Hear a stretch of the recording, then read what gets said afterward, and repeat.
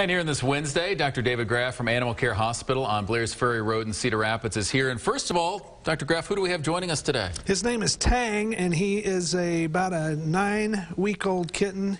He's at the Cedar Rapids Animal Care and Control. He's an intact male. Okay. And they say he's really good with older cats. Okay. Which can also be very good, sometimes unexpected with the younger ones. Two questions have come up. We'll get to the first one.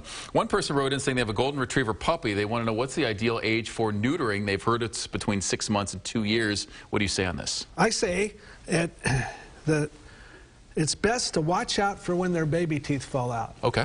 And if you neuter them too young and their baby teeth need to be extracted because they don't fall out properly, quite frequently, then they have to go under anesthesia twice. Okay. So I wait until their baby teeth have fallen out properly or not. That's usually around 5.5 to 6 months. Usually at that range.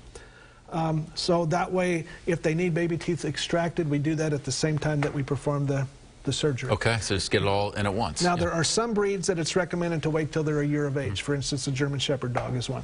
There's no indication for that in the Labrador Retriever.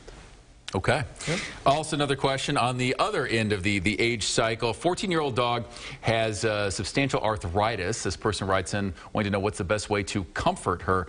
Can she have things like Tylenol or Advil? She cannot have things like Tylenol and Advil. Okay, that's what's asked. Human anti-inflammatory medicine is not indicated for use in dogs. Right. The effective doses of those medicines in dogs are high enough to cause bad side effects. Sure. So there are much better anti-inflammatories to use in dogs. Consult your veterinarian for that, because there's 3 or 4 major tablet form non-steroidal anti-inflammatories similar to ibuprofen, but for dogs, that work very well for this. There's also chondroprotectives like glucosamine and chondroitin sulfate that come in capsule form that help improve the integrity of the cartilage. Okay. And you can also get this in an injectable form called Adequan.